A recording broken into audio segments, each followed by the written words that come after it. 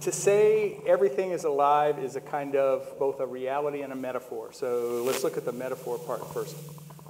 Yeah, you should probably kill that. I think I better put this bad boy. Otherwise, Jimi Hendrix will join us. In the sense of metaphor, what we're talking about, and we're talking about just a couple of years. We're not talking Bob's 2037 apocalypse or anything like that. It's not apocalypse, come on. To say everything is alive is to say that all the objects in the physical world know about themselves. They know what their history is and what their relationships to the rest of the world are. They know who is around them, and they know who's talking to them.